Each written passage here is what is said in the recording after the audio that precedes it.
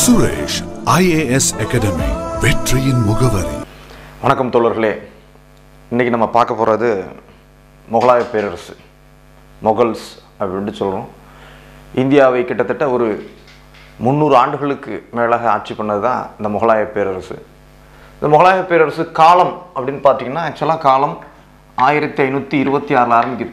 கிபி 1526 1857 வரை, இரண்டாம் பகதூர் ஷா வரை அப்படின்னு சொல்லலாம். ஒரு பெரிய நீண்ட காலம் தான். ஆனால் உண்மையிலே இவங்க அதிகாரத்தில் இருந்தது அப்படின்னு பார்த்தீங்கன்னா அவுரங்கசீப் இறக்கும் வரை 1700 வரை, 1707 வரை இந்த காலகட்டத்தில் தான் முகலாயர்கள் மிகுந்த செல்வாக்கோடு இந்தியாவை ஆட்சி பண்ணாங்க. இந்தியாவில் ஒரு பெரிய பரந்த பேரரசாக முகலாயர்கள் இருந்தாங்க. முகலாயர்கள், முகல்ஸ் அப்படின்ட்டு இவங்களை சொல்கிறோம். முகல்ஸ் அப்படின்னா யார்? ஆக்சுவலாக முகலாயர்கள் அப்படின்ற பேரே இப்படி சொல்கிறாங்க. முகுல் அப்படின்ற ஒரு பேர்லேருந்து வருது அப்படின்ட்டு சொல்கிறாங்க. முகுல்னா மங்கோல், மங்கோலிய இனத்தை சேர்ந்தவங்க அப்படின்ட்டு தான் இதனுடைய பொருள். மங்கோலியர்கள் அப்படின்றது தான் இதனுடைய பொருளாக சொல்கிறாங்க. ஆனால் முகலாயர்கள் வந்து மங்கோலியர்கள் இல்லை, அவர்கள் தாய் வழியில் மங்கோலிய மரபை சேர்ந்தவர்கள். தந்தை வழியில் பொறுத்தவரை பார்த்தீங்கன்னா துருக்கி மரபை சேர்ந்தவங்க அப்படின்ட்டு சொல்லுவாங்க. ஸோ முகலாய பேரரசை தோற்றுவித்த பாபரே கூட இந்த பேரை விரும்பலை அப்படின்ட்டு சொல்கிறாங்க. முகல் அப்படின்னு சொல்கிறத அவரே விரும்பலை. ஆனால் முகல் அப்படின்னா என்ன மொழியில்? பாரசீக மொழி, பெர்சியன் லாங்குவேஜ், பாரசீக மொழின்னு கொடுப்பாங்க. அரபு மொழியிலையும் அதைத்தான் சொல்கிறாங்க. அரபு மொழியிலும் எப்படி சொல்கிறாங்க? முகல் அப்படின்னா முகல் அப்படின்ற வார்த்தையிலிருந்து வருது. பாரசீக மொழியில் அல்லது அரபு மொழியில் எவ்வாறு வந்திருக்குன்னா மங்கோல் அப்படின்ற சொல்லிருந்து, மங்கோலிய மரபு அப்படின்ற பேர்லேருந்து வந்ததாக சொல்கிறாங்க. ஆனால் இவர்கள் என்ன மரபு? துருக்கி மரபை சேர்ந்தவர்கள் அப்படின்ட்டு சொல்கிறோம். அப்போ முகலாய பேரரசு தோற்றுவிக்கிறவர் யார் அப்படின்னு கேட்டிங்கன்னா பாபர். முகலாய பேரரசை தோற்றுவிக்கிறது யார்? பாபர். ஜாகிருதீன் முகம்மது பாபர் அப்படின்ட்டு பேர். பாபர் முகலாய பேரரசை தோற்றுவித்தது பாபர். அப்போ இந்த முகலாய பேரரசை பொறுத்த வரைக்கும் பார்த்தீங்கன்னா நம்ம முக்கியமான மன்னர்கள் அவங்கள தான் பார்க்கணும். யாரெல்லாம் இருக்காங்க பார்த்தீங்கன்னா முதல்ல பாபர், அவர் தான் முகலாய பேரரசை தோற்றுவித்தவர். அதுக்கப்புறம் அவருடைய பையனான ஹுமாயூன் இவர் அடுத்த முக்கியமான அரசர். இதற்கு பின்னால் பார்த்தீங்கன்னா முகலாய பேரரசு சாராத ஒருத்தர் வருவார். சூர் மரபை சேர்ந்த ஷெர்ஷா சூர் அப்படின்ற ஒருத்தர் வர்றார். ஷெர்ஷா சூர் அப்படின்ற ஒருத்தர். இவர் முகலாயர் கிடையாது, சரியா? அடுத்து வரக்கூடியது அக்பர், முகலாய பேரரசின் சிறந்த அரசராக அறியப்படக்கூடிய அக்பர். நாலாவதாக ஜஹாங்கீர் இவர் அடுத்த முக்கிய மன்னர். அதுக்கப்புறம் கட்டடக்கலையின் இளவரசர் என்று அழைக்கப்பட்ட ஷாஜகான். கடைசியாக முகலாய பேரரசின் கடைசி செல்வாக்கு மிக்க அரசராக இருந்த அவுரங்கசீப். அப்போ இவங்க தான் முக்கியமான அரசர்கள்.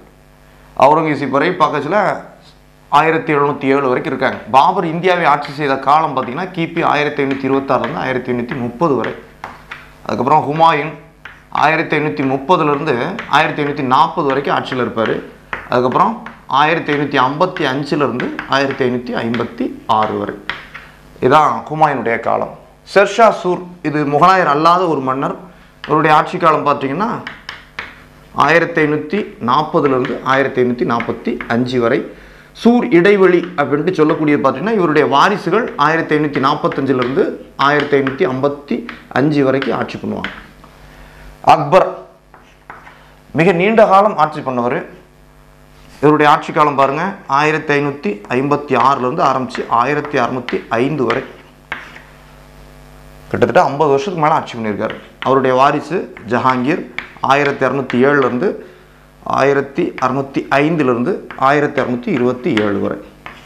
அப்புறம் ஷாஜஹான் 1627 1658. கடைசியாக அவுரங்கசீப் 1658 1707. ஆக்சுவலாக இதோட முகலாயருடைய செல்வாக்கு முடிய தொடங்கிடுது.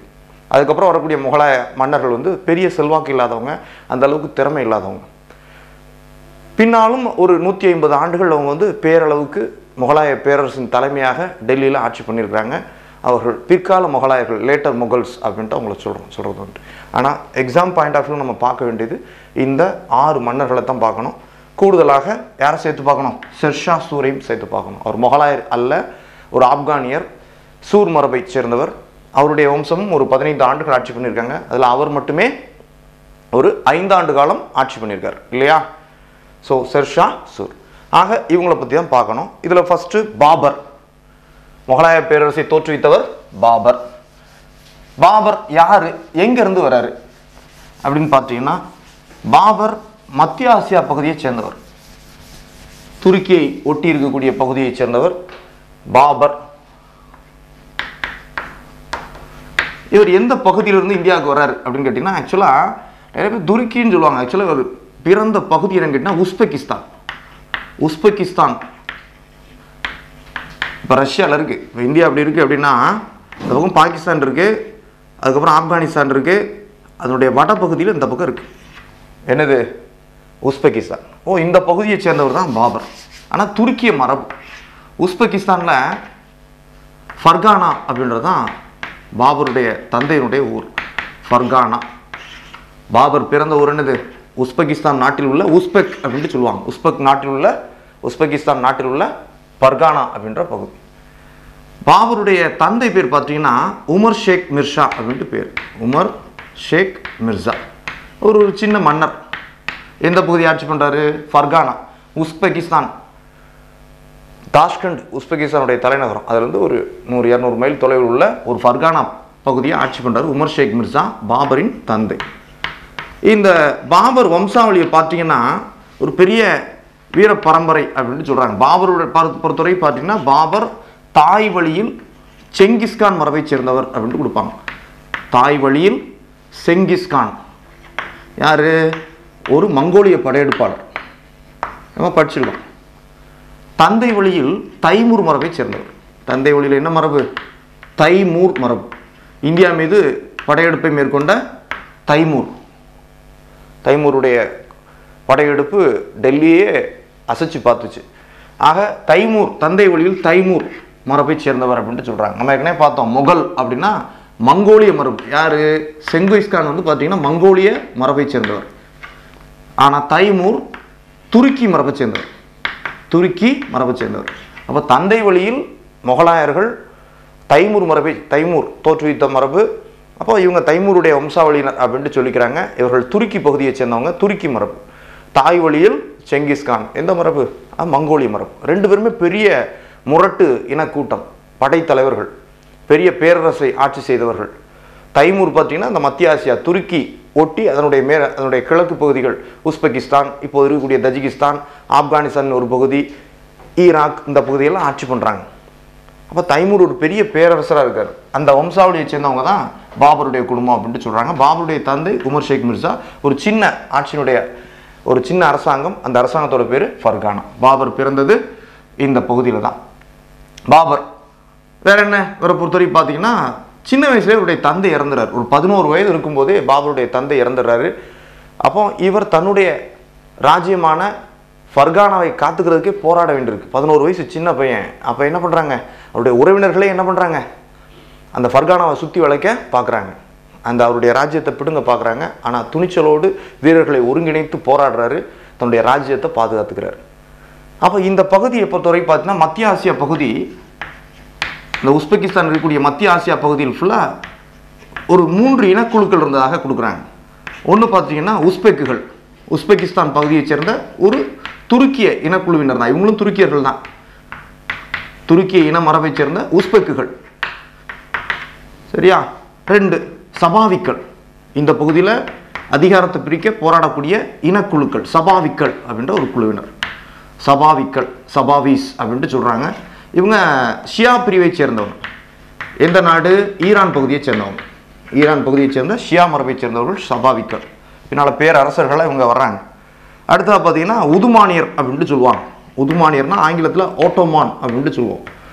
ஓட்டோமான் துருக்கியர் அப்படின்ட்டு சொல்லுவாங்க. ஓட்டோமான் துர்க்ஸ் என்று சொல்லக்கூடிய உதுமானியர். அப்போ இவங்களும் துருக்கிய மரபை சேர்ந்தவங்க தான். துருக்கியில் சன்னி பிரிவை சேர்ந்தவங்க.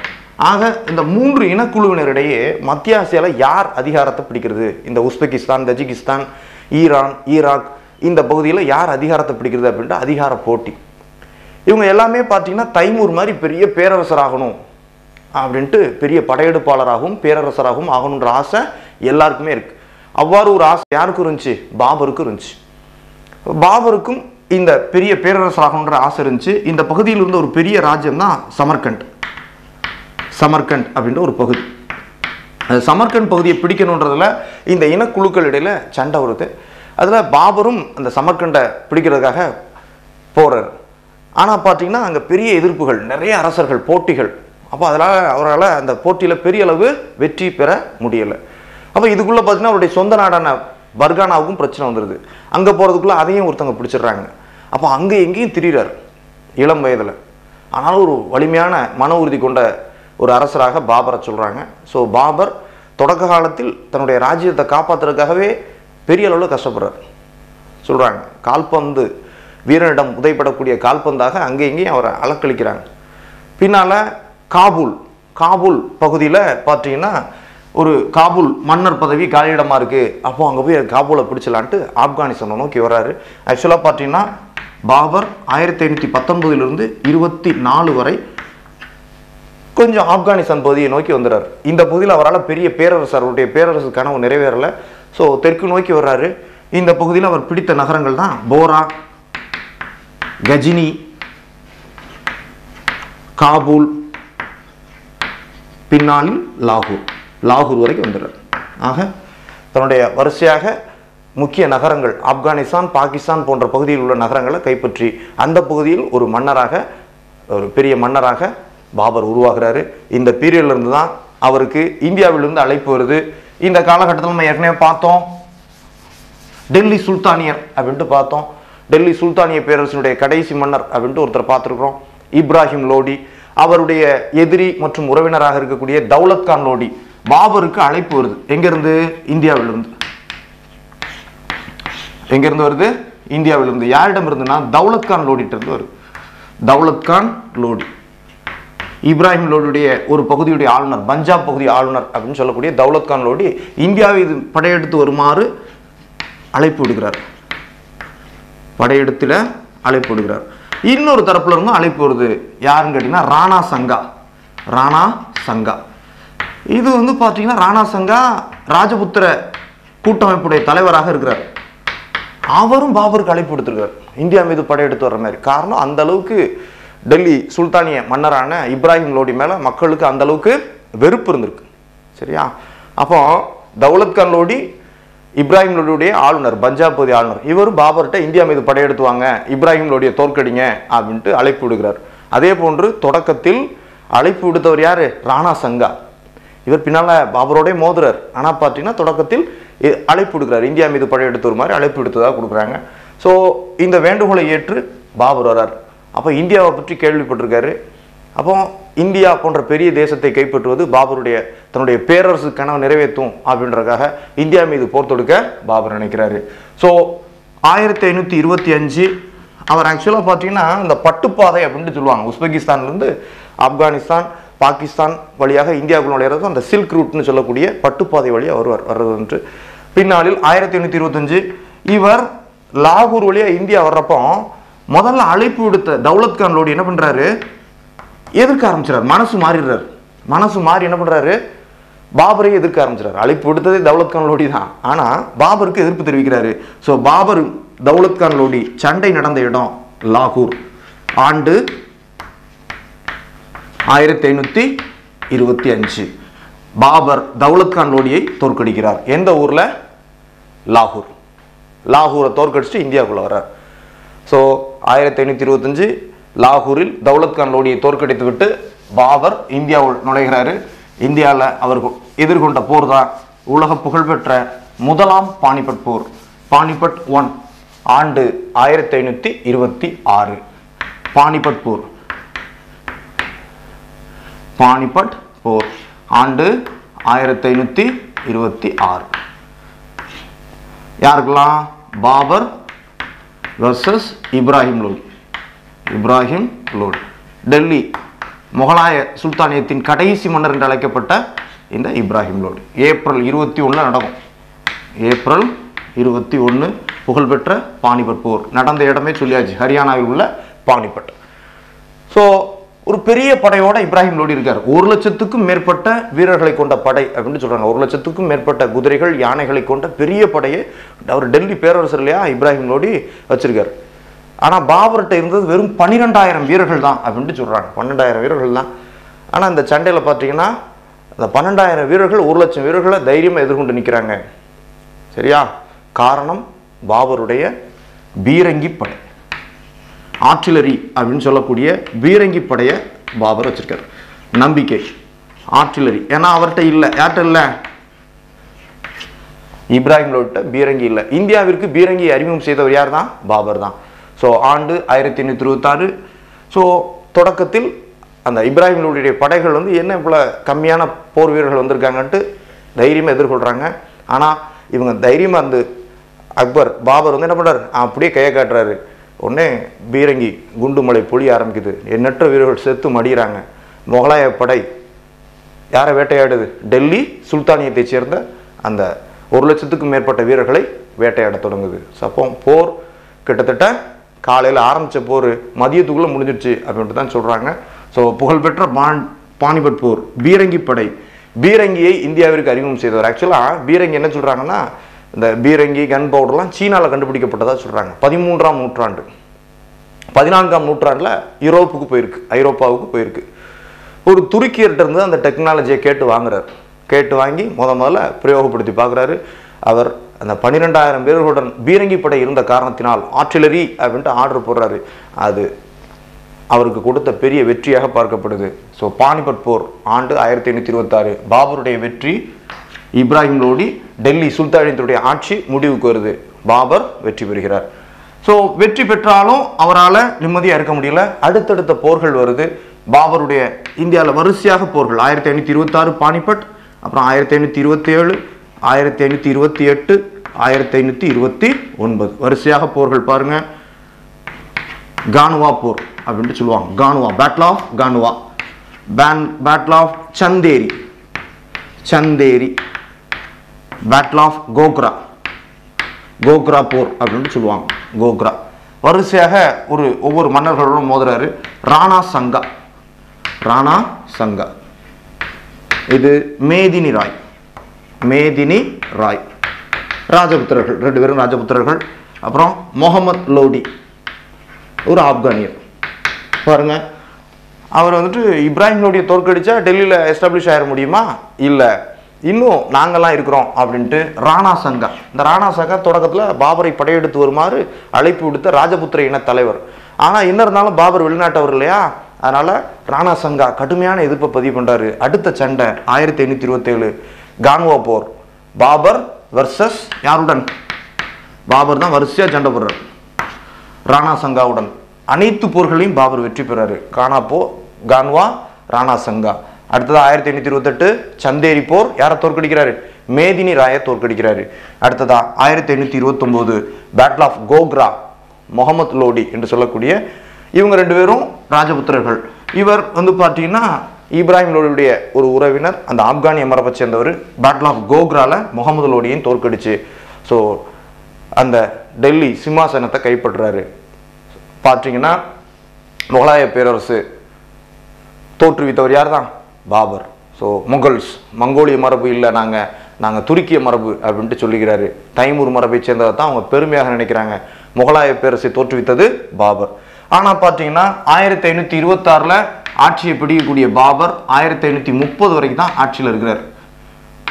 4 ஆண்டுகள் தான், இளம் வயது தான், ஆனாலும் இறந்து போயிடுறார். பாபர் 5 ஆண்டுகள் தான் ஆட்சியில் இருக்கிறாரு. மிக இளம் வயதிலே இறந்து போயிடுறாரு. அவரை பொறுத்த வரைக்கும் பார்த்தோம், அங்கே ஃபர்கானால 11 வயசில் ஆட்சி பொறுப்பு இருக்கிறாரு.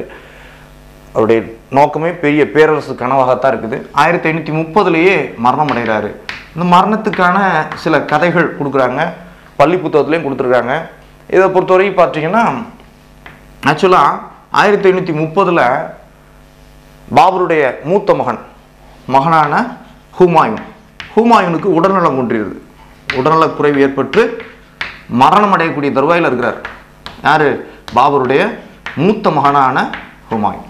இந்த ஹுமாயூன் பார்த்தீங்கன்னா பானிபட் போரில் ஹுமாயூனும் ஈடுபடுறார். 17 வயசு அப்படின்ட்டு சொல்கிறாங்க.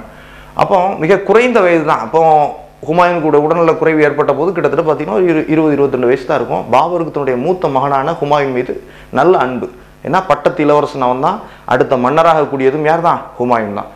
அப்போ ஹுமாயூனுடைய உடல்நல குறைவு வந்து பாபரை பெருமளவு பாதிக்குது. அப்போ அந்த முஸ்லீம் சமூக அறிஞர்கள்லாம் சொல்கிறாங்க, பாபர்கிட்ட வந்து சொல்கிறாங்க, நீங்கள் வந்துட்டு இறைவனுக்கு விருப்பப்பட்ட ஒன்றை இறைவனுக்கு காணிக்கையாக கொடுத்தீங்க அப்படின்னா ஹுமாயூனுடைய உயிரை நாம் திரும்ப பெறலாம். நீங்கள் ஒன்றை இழந்தால் ஒன்றை பெறலாம். ஸோ அப்போ நீங்கள் என்ன பண்ணலாம், ஏதோ ஒரு பொருளை, இறைவனுக்கு விருப்பமான பொருளை நீங்கள் கொடுக்குறப்போ இறைவன் வந்து ஹுமாயூனுடைய உயிரை மீட்டு தருவார் அப்படின்ட்டு அவர்கிட்ட சொன்னதாக சொல்கிறாங்க. அப்போ பாபர் என்ன பண்ணுறாராம், ஆக்சுவலாக அந்த அறிஞர்கள் சொன்ன விஷயம் என்ன சொல்கிறாங்கன்னா கோஹினூர் வைரம் அப்படின்றத மீன் பண்ணி சொல்லியிருக்காங்க. கோஹினூர் வைரம் பார்த்தீங்கன்னா அப்போ ஹுமாயூன்கிட்ட கிடைக்குது. டெல்லியை கைப்பற்றிய போது அந்த முகலாய பேரரசு இப்ராஹிம் லோடியை தோற்கடித்த போது அவங்களுக்கு என்ன கிடைக்குது? கோஹினூர் வைரம் கிடைக்குது. போரில் ஈடுபட்ட பாபருடைய மகனான ஹுமாயூன் வந்து என்ன பண்ணுவாராம், அந்த கோஹினூர் வைரத்தை பாபர்கிட்ட கொண்டு வந்து கொடுப்பாராம். பாபர் வாங்கி பார்த்துட்டு என்ன சொல்கிறாராம், அப்படியா, ஓ இது அவ்வளோ பெரிய வைரமா? ஆமாம், இந்த வைரம் இதை விற்றோம்னா உலகத்தில் உள்ள மக்களுக்கே 2.5 நாட்கள் உணவு போடலாம் அப்படின்ட்டு சொன்னாங்களாம். ஆனால் அதெல்லாம் அவர் பாபர் வந்து பெருசாக நினைக்கல.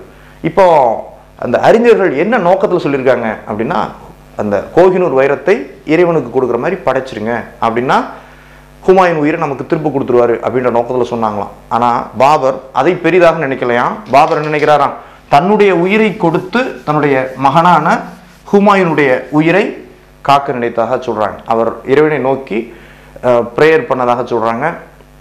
அப்போ ப்ரேயரில் என்னுடைய உயிரை எடுத்துக்கொண்டு என்னுடைய மூத்த மகனான ஹுமாயூனுடைய உயிரை திரும்ப தர சொல்லி ப்ரே பண்ணதாக சொல்கிறாங்க. விளைவு, ஸோ ஹுமாயூன் உடல்நலம் ரெக்கவர் ஆகிறாரு, பாபருடைய உடல்நிலை மோசமாகுது அப்படின்ட்டு சொல்கிறாங்க. ஸோ இது புனைக்கப்பட்ட கதை அப்படின்ற கருத்துக்கள் இருக்குது. ஆனால் இல்லை, சில வரலாற்று ஆய்வாளர்கள் என்ன சொல்கிறாங்க, இது உண்மையான கதை தான் அப்படின்ட்டு சொல்கிறாங்க. ஸோ ஹுமாயூன் உடல்நலக் குறைவு ஏற்பட்டது. பாபர் என்னாகிறாரு, அவருக்காக வேண்டுதல் பண்ணுறாரு. விளைவு, பாபர் உயிரை துறக்கிறார். ஹுமாயூன் ஆட்சி பொறுப்பு ஏற்கிறாரு. ஆட்சி பொறுப்பை ஏற்கும் முன், மரணமடையும் முன் பாபர் ஹுமாயூன்கிட்ட கேட்டுக்கிட்டது இதுதான்.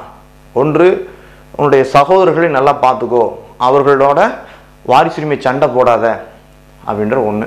ரெண்டாவது, இந்தியா ஒரு பரந்துபட்ட தேசமாக இருக்குது, பல்வேறு மதத்தவர் இருக்காங்க, அனைவரையும் அனுசரித்து நடந்துக்கோ அப்படின்ட்டு 2 விஷயங்கள் கேட்டதாக சொல்கிறாங்க. ஸோ அப்போ பாபர் 1530 மரணமடைகிறார். அவருடைய சுயசரிதை துசுக்கி பாப்ரி அப்படின்ட்டு சொல்லுவாங்க.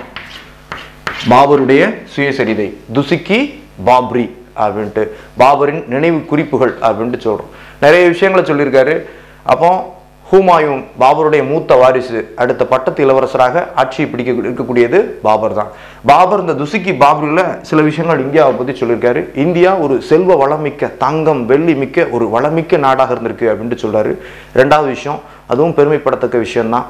என்ன அப்படின்னு கேட்டிங்கன்னா, ரெண்டாவது விஷயம், இந்திய மக்கள் நிறைய உழைக்கும் தொழிலாளர்களை கொண்ட தேசமாக இந்தியா இருக்குது அப்படின்றத அதை பள்ளி புத்தகங்களில் கொடுக்குறது வந்துட்டு துசுக்கி பாப்ரி, பாபரின் சுயநினைவு குறிப்புகள். ஆக ஒரு பெரிய பேரரசாங்கத்தை உருவாக்க விரும்பிய பாபர் ஒரு பெரிய பேரரசு சாம்ராஜ்யத்தை இந்தியாவில் தோற்றுவிக்கிறாரு. அவருடைய கனவு மத்திய ஆசியாவில் நிறைவேறல, ஆனால் இந்தியாவில் வந்து அதை தோற்றுவிக்கிறாரு. முகலாய பேரரசின் முதல் மன்னர் பாபர். ஸோ அடுத்ததான் பாபருக்கு அடுத்து அவருடைய வாரிசான ஹுமாயூன், பாபருடைய மூத்த பிள்ளை அப்படின்ட்டு பார்த்தோம். பாபரை பொறுத்தவரை பார்த்தீங்கன்னா தன்னுடைய அனைத்து பிள்ளைகள் மேலே அன்பு வச்சிருந்தாலும் ஹுமாயூன் மேலே கூடுதல் அன்பு வச்சிருந்தாரு. ஹுமாயூனுக்காக தன்னுடைய உயிரை துறந்ததாகவும் மரபொழி கதைகள் சொல்லுது. அப்போ பாருங்க, ஹுமாயூனை பொறுத்தவரை பார்த்தீங்கன்னா அதனுடைய பொருள் என்னன்னு பாருங்க. அவருடைய பேருடைய பொருள், பாபருடைய இயற்பெயர் பார்த்தோம், ஜாகிருதீன் முகமது பாபர் அப்படின்றது தான் பாபருடைய இயற்பெயர். சரியா? ஹுமாயூன் அப்படின்னா என்ன சொல்றாங்கன்னா நல்வாய்ப்பு, அதிர்ஷ்டசாலி அப்படின்ட்டு சொல்றாங்க. ஹுமாயூனுடைய பொருள் என்ன? நல்வாய்ப்பு, அதிர்ஷ்டசாலி அப்படின்ட்டு பொருள். ஆனால் வாழ்க்கை முழுக்க அவர் அதிர்ஷ்டமே இல்லாமல் தான் தெரிஞ்சாரு அப்படின்ட்டு சொல்கிறாங்க. பாபர் போன்று ஒரு பெரிய வீரமிக்க படைத்தளபதி ஹுமாயூன் இல்லை. நல்ல மனசு கொண்டவர் தான். ஆனால் ஒரு பேரரசுக்கான ஆற்றலும் திறமையும் அந்த மனப்பாங்கும் அவர்கிட்ட இல்லை அப்படின்ட்டு தான் வரலாற்று ஆய்வாளர்கள் ஹுமாயூனை பற்றி சொல்கிறாங்க. வாழ்க்கை முழுவதும் ஒரு ஓடிக்கிட்டே இருந்தார், தடுமாறிக்கிட்டே இருந்ததாக சொல்கிறது வந்து. ஆக்சுவலாக என்ன சொல்கிறாங்க அப்படின்னா, பாபர் அடுத்து அக்பர் முகலாய பேரரசர்களில் நடுவில் ஒரு கமா தான் ஹுமாயூன் அப்படின்ட்டு சொல்கிறது வந்து. ஏன்னா பெரிய சாதனைகள் பண்ணல அப்படின்ட்டு சொல்கிறாங்க. ஆனால் அவர் தனிப்பட்ட வகையில் பார்த்தீங்கன்னா ஒரு சிறந்த மனிதராக இருந்திருக்காரு அப்படின்ட்டு சொல்றது உண்டு. ஸோ ஹுமாயூன் அவருடைய பெயருடைய பொருள் நல்வாய்ப்பு, அதிர்ஷ்டசாலி அப்படின்ட்டு சொல்றாங்க. பாபர் வந்து மரணம் அடையும் போது தன்னுடைய சகோதரர்களை பார்த்துக்கோ அப்படின்ட்டு ஹுமாயூன்கிட்ட சொன்னதா சொல்றாங்க. அப்போ ஹுமாயூன் கருணை உள்ளம் கொண்டவர் தான். அப்போ என்ன பண்றாரு, தன்னுடைய நாட்டையே பிரிச்சு கொடுத்துறாரு. இவர் ஆக்ரா, டெல்லி மற்றும் முக்கிய பகுதிகளை தன்னோட கட்டுப்பாட்டில் வச்சுட்டு தன்னுடைய மூத்த தம்பி காம்ரான் அப்படின்ட்டு பேர், காம்ரானுக்கு என்ன கொடுக்குறாரு, ஆப்கானிஸ்தான் பகுதியில் உள்ள காபூல், கந்தகாரை கொடுத்துறாரு. அந்த பகுதியில் போய் நீ நிர்வாகம் பார்த்துக்கோ, நாட்டை வச்சுக்கோ அப்படின்ட்டு அந்த நாட்டையே பிரிச்சு கொடுத்துறாரு. அடுத்தா பாருங்க அஸ்காரி, அவருக்கு பார்த்தீங்கன்னா சம்பல், குஜராத் ஆகிய 2 பகுதிகள், சம்பல் பள்ளத்தாக்கு பகுதியும் அப்புறம் குஜராத் பகுதியும் கொடுத்துட்றாரு.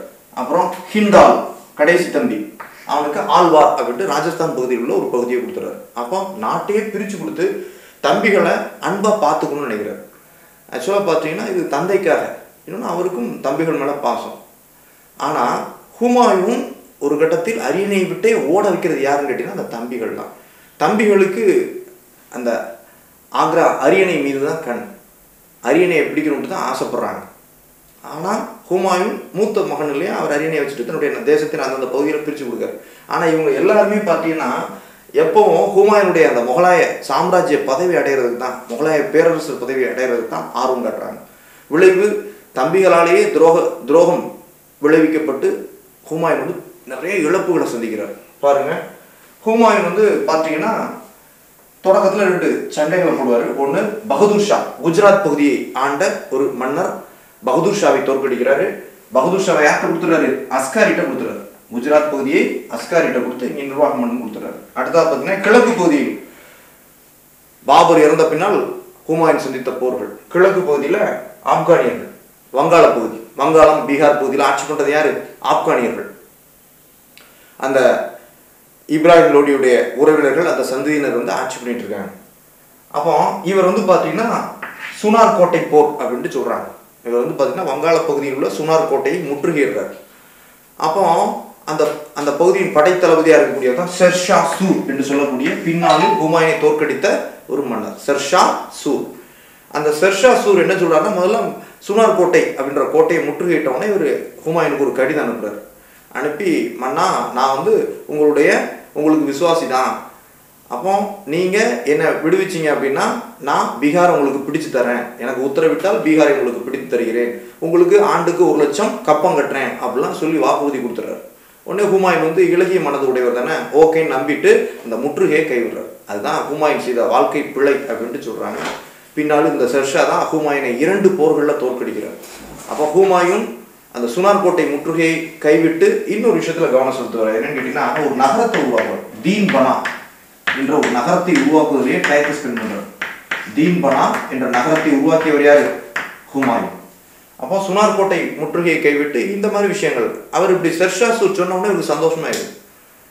வந்து கேளிக்கை பிரியர், சரியா, வாழ்க்கையை கொண்டாட்டமாக அனுபவிக்கணும் அப்படின்னு நினைச்சவர். அப்போ தீன்பனா என்ற ஒரு நகரத்தை உருவாக்க அவர் செலவிடுறார். இந்த பீரியட்ல அவங்களுடைய தம்பிகள் பிரச்சனை போயிட்டே இருக்காங்க. தம்பிகள் பார்த்தீங்கன்னா காம்ரானுக்கு ஏற்கனவே ஆப்கானிஸ்தான் பகுதியை கொடுத்தாச்சு, காபூல், கந்தார் பகுதியை. அது இல்லாமல் பஞ்சாபை பிடிச்சிக்கிறார். யாரு, காம்ரான் வந்து பிடிச்சிக்கிறார், பஞ்சாப் பகுதியில் வந்து பிடிச்சிக்கிறார். ஆசை. அடுத்தது பாருங்க அஸ்காரி பார்த்தீங்கன்னா சம்பல், குஜராத்தை கொடுத்தாச்சு, ஆனாலும் ஆக்ரா நோக்கி படையை திரட்டிட்டு வர்றார். ஆக்ரா நோக்கி படையை திரட்டிட்டு வர்றார், படையெடுப்பு. இவரும் கிளர்ச்சி கொண்டார், ஹிண்டாலும் கிளர்ச்சி கொண்டார், ஆழ்வார் பகுதியில் கிளர்ச்சி கொண்டார். இவர் வந்து அந்த வங்காள முற்றுகை, ஆப்கானியர்களை முற்றுகையிட்டு இருக்கும் போது ஹிண்டால் வந்து டெல்லியை நோக்கி கிளர்ச்சி கொண்டார். ஸோ அஸ்காரி வந்து டெல்லி, ஆக்ராவை நோக்கி கிளர்ச்சி கொண்டார், ஹிண்டாலும் கிளர்ச்சி கொண்டார். எல்லாருக்கும் அந்த அரியணையை கைப்பற்றணும் அப்படின்ற ஆசை இருக்கு. அப்போ தம்பிகளால் பெரிய பாடுபடுறார். அப்போ அந்த வங்காள முற்றுகையை கைவிட்டு, சுனார் கோட்டை முற்றுகையை கைவிட்டு மீண்டும் தன்னுடைய தலைநகரத்துக்கு திரும்புறாரு ஹுமாயூன். ஆக இப்படிதான் பிரச்சனை, தம்பிகளால் நிறைய பிரச்சனைகளை ஃபேஸ் பண்றாரு. ஒரு கட்டத்தில் யாரை நம்பி அவரை விடுவிக்கிறாரோ, ஷெர்ஷாவை மன்னிச்சு விடுறாரு. அந்த ஷெர்ஷாவே பின்னாளில் இவரை நோக்கி படையெடுக்கிறாரு.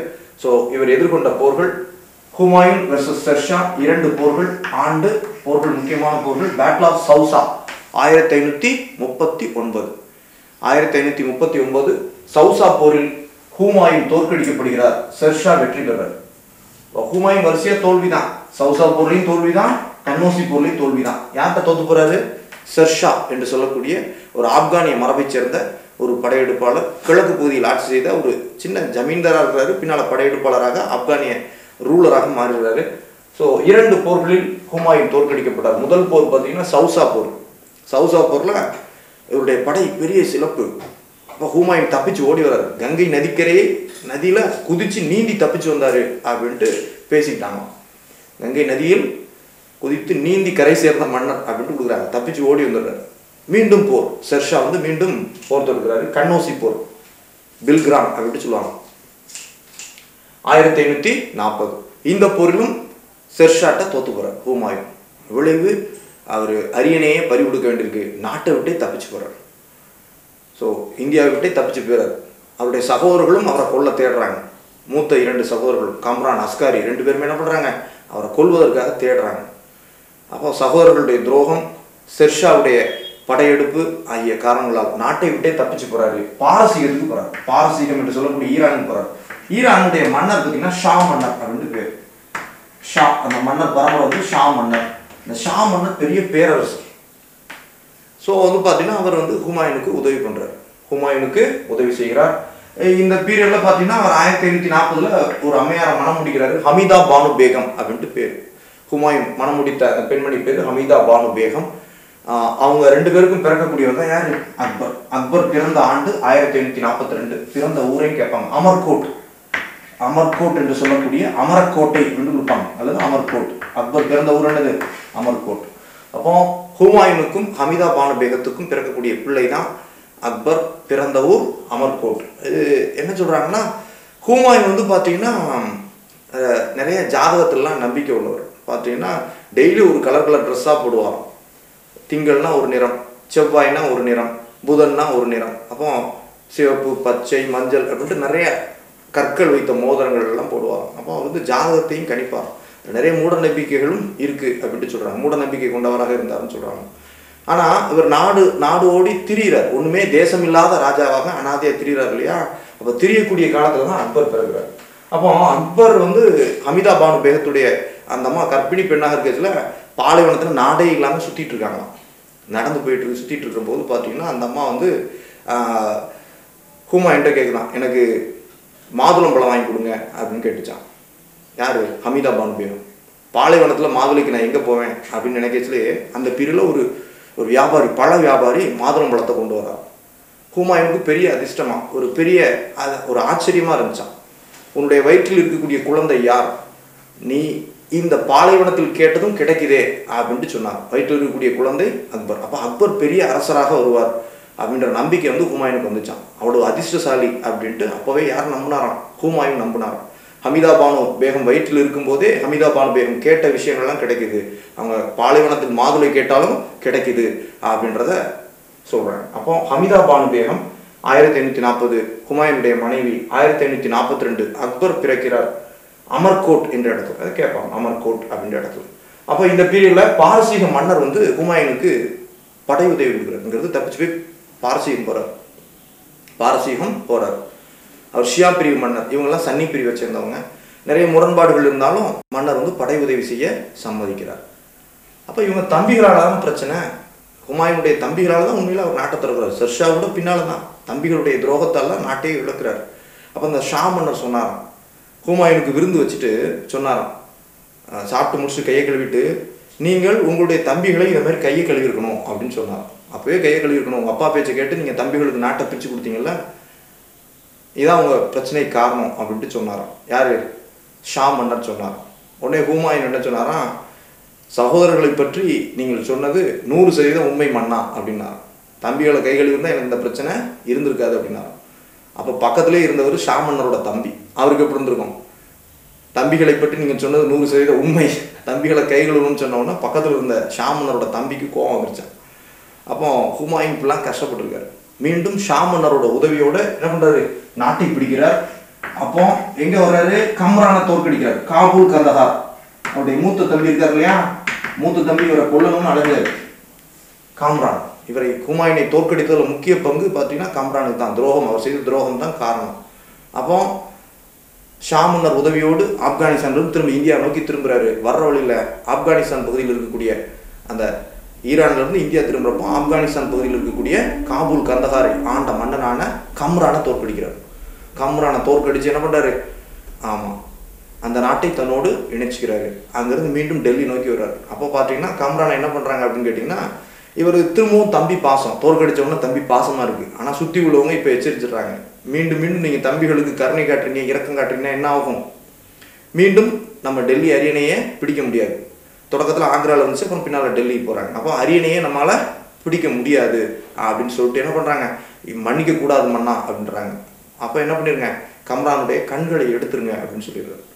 அப்போ பழுக்க காய்ச்சிய இரும்பு ஈட்டினால் என்ன பண்ணுறாங்க? கம்ரானுடைய கண்ணை தோண்டி எடுத்துடுறாங்க. எடுத்துகிட்டு அங்கே உப்பும் எலுமிச்சை சாரும் வச்சு அவருடைய கண்ணை குருடாக்கிறாங்க கம்ரான். அதுக்கப்புறம் தான் அவர் வந்து அரியணையை பிடிக்க முடியுது அப்படின்ட்டு சொல்கிறாங்க. கம்ரான் தோற்கடிக்கப்பட்டு பின் 1555 டெல்லிக்கு வந்து ஆட்சியை பிடிச்சிடுறாரு. ஆக்ராவில் வந்து ஆட்சியை பிடிச்சிடுறாரு. இதில் பார்த்தீங்கன்னா இந்த பீரியடில் அந்த சூர் மரபு ஷெர்ஷா சூர் ஒரு விபத்தில் இறந்து போயிடுவார். அவருடைய வாரிசுகள் அந்த அளவுக்கு திறமை இல்லை. அதனால் அவர் அரியணையை பிடிக்க ஸோ ஆக்ரா வந்த போது பார்த்தீங்கன்னா அது ஈஸியாக கிடச்சிருது. 1555 ஆக்ரா வந்து ஆட்சியை பிடிக்கிறார் ஹுமாயூன். ஆனால் பாருங்கள், பிடித்த குறைந்த காலம்தான், ஒரு ஆண்டு காலம் கூட இருக்காது, அதற்குள்ளேயே அவர் ஹுமாயூன் இறந்துடுறார்.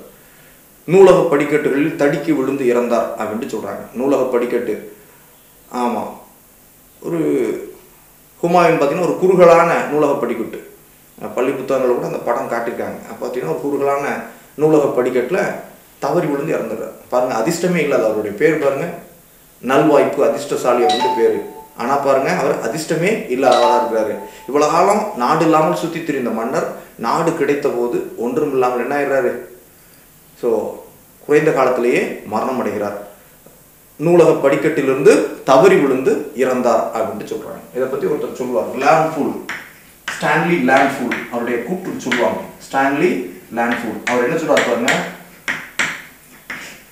வாழ்க்கை முழுவதும் தடுமாறிய ஹுமாயூன் வாழ்க்கையை விட்டே தடுமாறினார் அப்படின்ட்டு கொடுக்குறாங்க.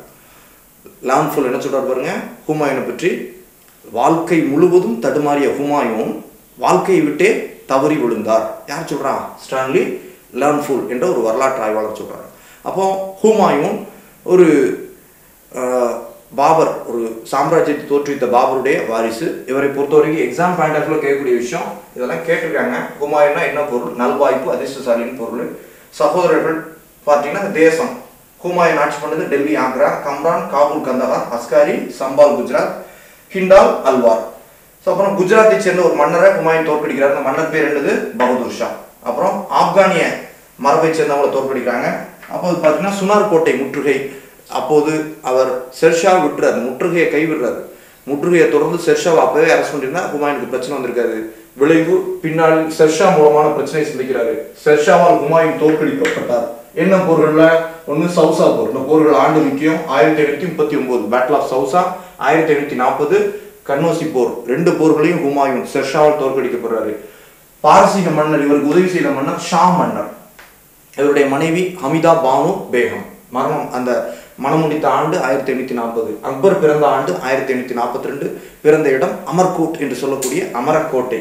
அப்புறம் கம்ரானை தோற்கடித்து காபூல் கந்தகாரை பிடிக்கிறார். மீண்டும் 1555 அரியணையை பிடிக்கிறார். 1556 நூலக படிக்கட்டில் இருந்து தவறி விழுந்து மரணம் அடைகிறார் இந்த ஹுமாயூன். ஸோ லேண்ட்ஃபுல் என்ன சொல்றாரு பாருங்க, ஸ்டான்லி லேண்ட்ஃபுல் வாழ்க்கை முழுவதும் தடுமாறிக்கிட்டே இருந்தார், ஓடிக்கிட்டே இருந்தார், தடுமாறிக்கிட்டே இருந்தார், வாழ்க்கையை விட்டே தடுமாறி போயிட்டாரு அப்படின்ட்டு யாரை பற்றி சொல்றாரு? ஹுமாயூனை பற்றி சொல்றாரு. வேற பொறுத்த வரைக்கும் முக்கியமான விஷயங்கள். ஸோ ஹுமாயூன் கட்டியது ஒரு நகரம், தீன் பனா அப்படின்ட்டு நகரம். நம்ம கட்டிடக்கலை கட்டுமானக்கலை எல்லாம் பார்க்கலாம், பின்னால் பார்க்கலாம். மொத்தமாக சேர்ந்து முகலாயருடைய அந்த சமூக நிலையில மொத்தமாக பார்க்க போகிறோம். இப்போ அதில் சில விஷயங்கள் முக்கியம் அப்படின்றாலும் அதை பார்த்துக்கிறோம். ஸோ தீன் பனா என்ற நகரத்தை உருவாக்கியவர் யாரு? ஹுமாயூன். சுனார் கோட்டை முற்றுகையை கைவிட்டு அந்த நகரத்தை உருவாக்குறதுலேயே அவர் கான்சன்ட்ரேட் பண்ணுறாரு. விளைவு குறிப்பிட்ட காலம் தான் மன்னராக இருந்திருக்காரு, 1530 40 வரை. பின் 1555-56 காலகட்டத்தில் மட்டுமே மன்னராக இருந்தார் ஹுமாயூன். ஸோ ஹுமாயூன் ஒரு அடுத்த அரசர். அதுக்கடுத்தா பார்த்தீங்கன்னா ஹுமாயூன் ஆட்சி இல்லாத காலம் பார்த்தீங்களா 1540. ஹுமாயூன் எப்பெல்லாம் ஆட்சி பண்ணுறாரு? 1530 1540 வரை. பின் 1555 1556 வரை. அப்போ இடைப்பட்ட பீரியட் இருக்கு பார்த்தீங்களா 1540 1555 வரை. இங்கே ஆட்சி பண்ணது யாருன்னு கேட்டிங்கன்னா முகலாய பேரரசு இல்லை. இது சூர் மரபு என்று சொல்லக்கூடிய ஆப்கானிய மரபுடன் ஆட்சி பண்ணுறாங்க. இந்த 15 வருஷம் பார்த்தீங்கன்னா முகலாயர்கள் இல்லை, அது முகலாய பேரரசுன்னே சொல்லக்கூடாது, அது சூர் மரபு அப்படின்னு சொல்லக்கூடிய சூர் டினஸ்டி ஆட்சி பண்ணது. ஷெர்ஷா சூர் அப்படின்ற ஒரு மன்னர், ஹுமாயூனை தோற்கடித்த மன்னர் தான் ஆட்சி பண்றாரு. அவரை பத்தி பார்ப்போம். சுரேஷ் IAS அகாடமி, வெற்றியின் முகவரி.